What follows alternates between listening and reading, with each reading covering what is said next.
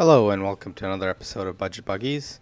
I want to start out this episode by explaining a little bit about how I use my controller when I'm playing. I had a couple of questions about that on Reddit. Essentially, I play with everything on assisted except for the auto switching move, which I move to completely manual. And this helps me when I'm tracking back with defenders. I don't have to, immediately switch. They're already moving in the direction that they were already, so it makes it a little bit easier to get into the situation that I switch into the player without drastically affecting their momentum. And also, I also use the alternate control, so that essentially switches the lob and pass buttons. So X is actually shoot, and B is the lob pass. So those are the controls I use. I just find them easier to work with, and I don't know. I just thought that some of you might find that slightly interesting. Anyway, we go into straight another set of matches. That's what this episode is going to be. I've actually been working on a tutorial for how to combat essentially quote unquote sweaty opposition. So that's if you get 5 at the back or something equally obnoxious. And I've been encountering a lot of sweat. I've been drenched in sweat, one might say.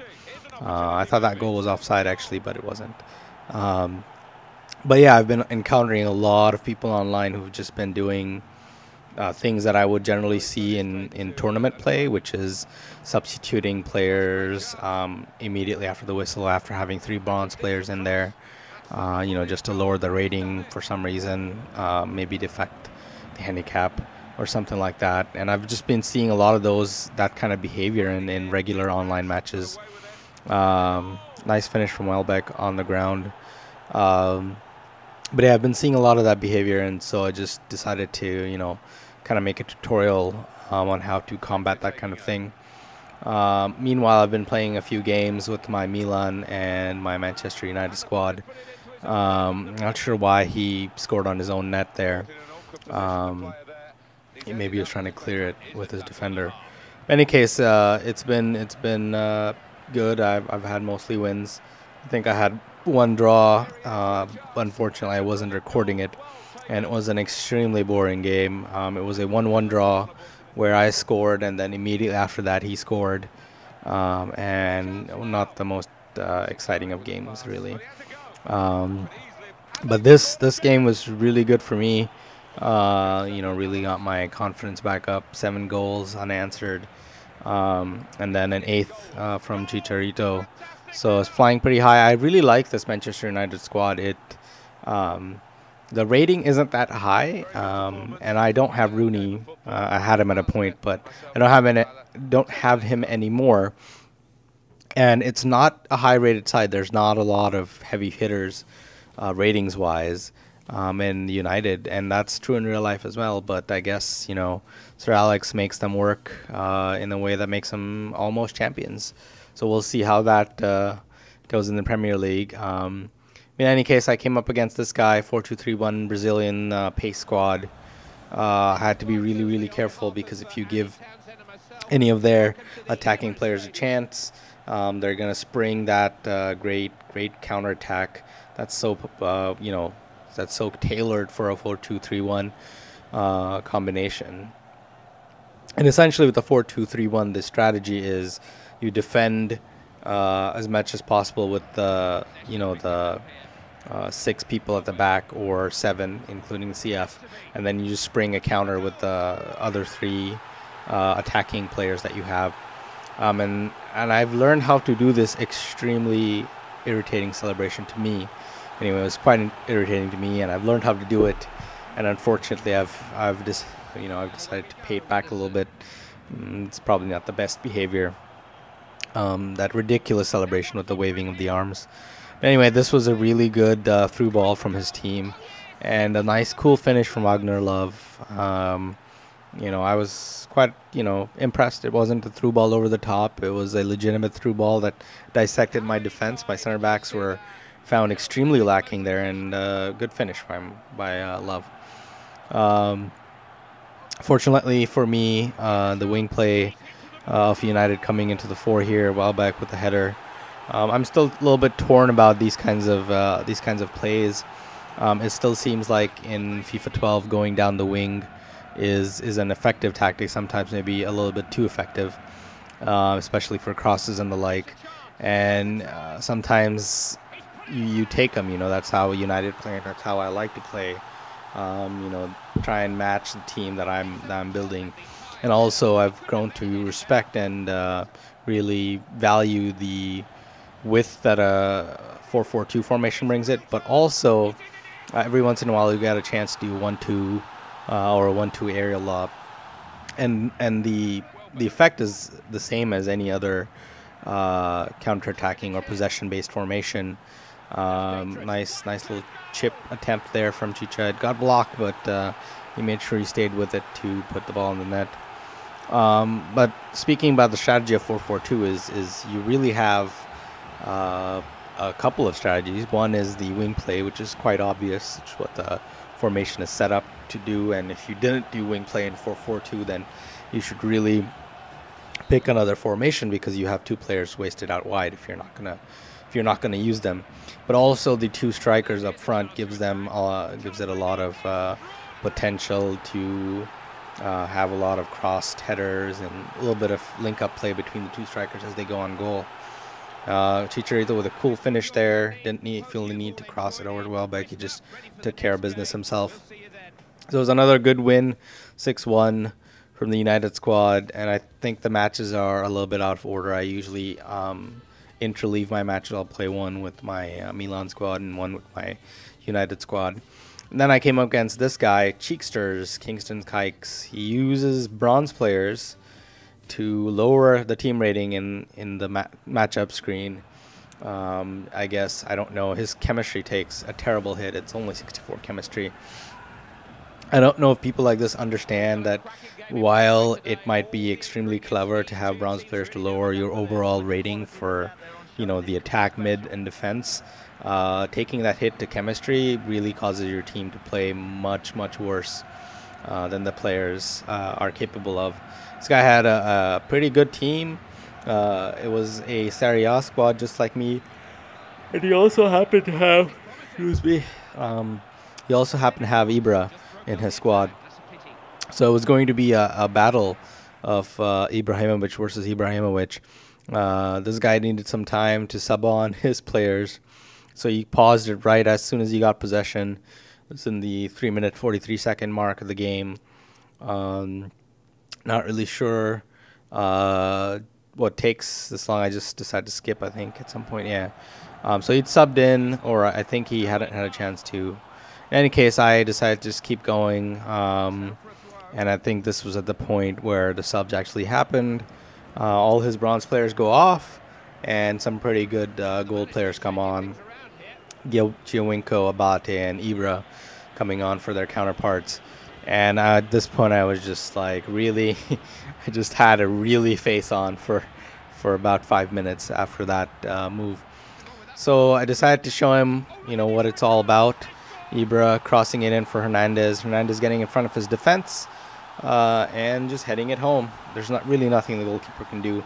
This happened shortly after that substitution, so I felt pretty good rubbing it into his face that, you may have bronze bent and bronze squatted yourself in, but you're not going to stop that kind of a goal. And Ibra, again, fantastic goal. I've become a huge fan of taking corners short.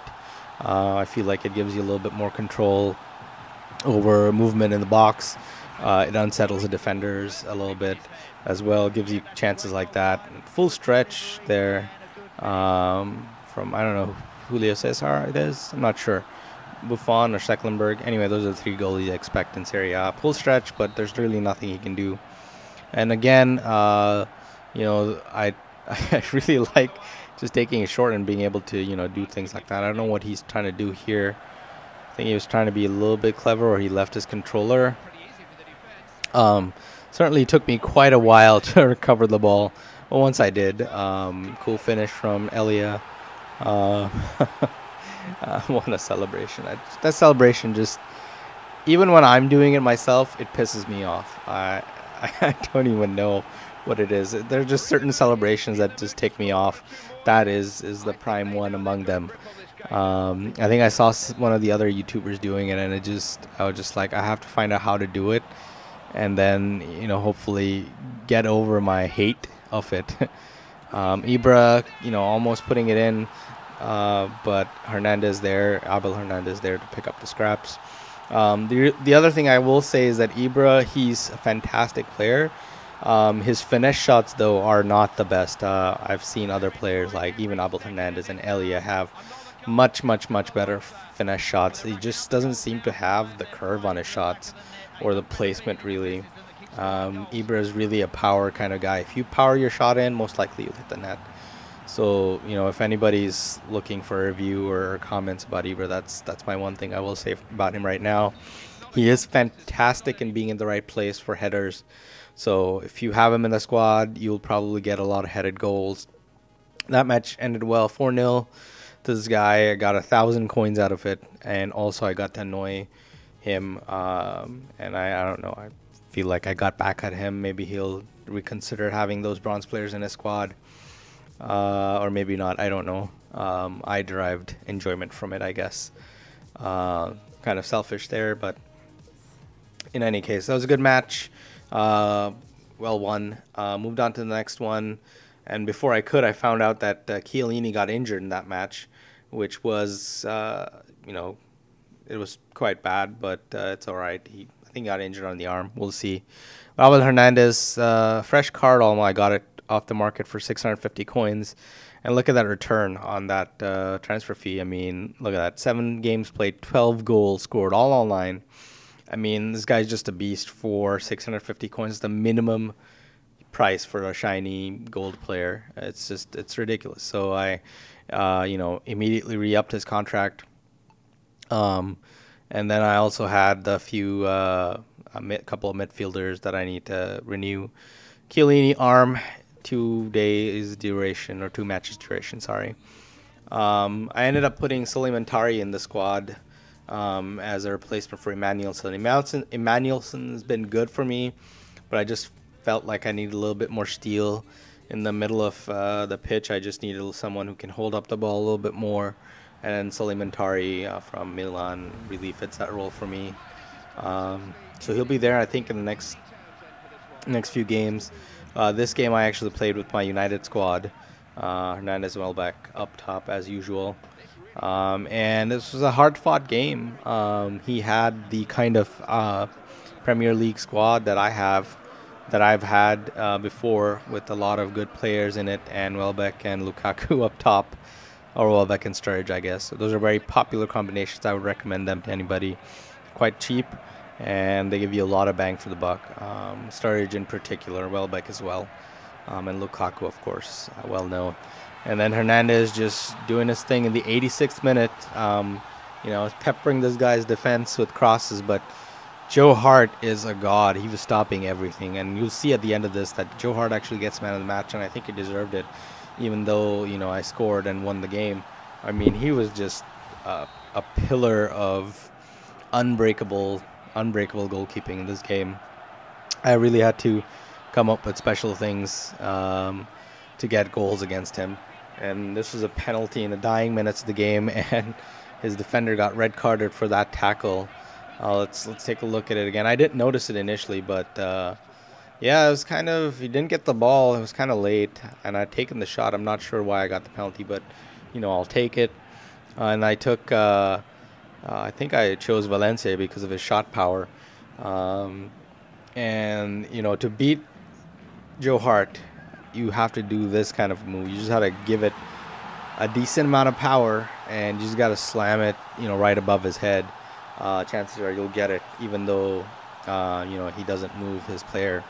That was a really good goal from Valencia, and that was one of the only ways to beat Joe Hart, is a header or, a penalty like that. Otherwise, he'll just end up stopping everything. Look at that. Man of the match, 7.6 rating. So you can tell it was not the best match. And he was trying to use Agban Lahore that he subbed on, and he's trying Walcott. He's trying all kinds of pace tactics, but didn't work. 2-0. And that's the end of this episode. I'll catch you guys later.